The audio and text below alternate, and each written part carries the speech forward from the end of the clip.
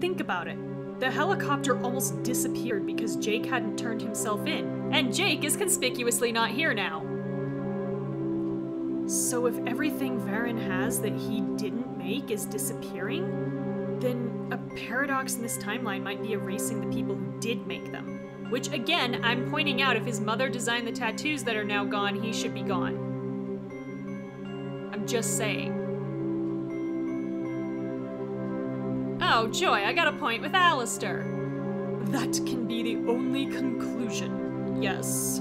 Oh, I'm so sad that you're sad, Aleister. Look at me, weeping for you. Go to hell.